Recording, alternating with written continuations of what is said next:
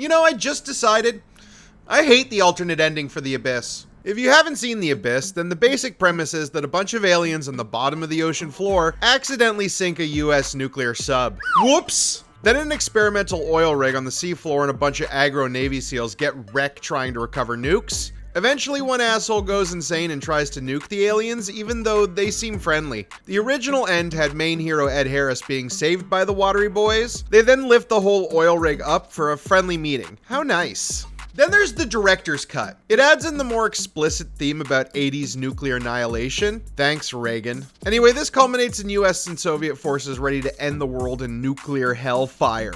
The ending plays out mostly the same for Ed Harris, but now he gets a front row seat to a massive dick wagging from the Blue Manta Men. They threaten the whole world with massive tidal waves. They decide not to drown everyone because of love. In my opinion, this ruins something I love about this movie. Well, at least something I loved about the VHS tape I watched over and over as a kid. I always took it as the aliens were these innocent beings, untouched by violence or paranoia. That's why Michael Biehn's Lieutenant Coffee is such an important element. The only threat is from a character that would be the hero in any other movie. You know, like he was the hero in James Cameron's previous movie, Aliens. By making the aliens capable of wiping out humanity, it robs the impact. It also removes the mystery about the aliens, which is always a good choice in a movie. And what's worse, this is all in favor of a pretty ham-fisted message. I don't know. You may like it, but I hate the alternate ending for The Abyss. The extended musical sequence is cool, though.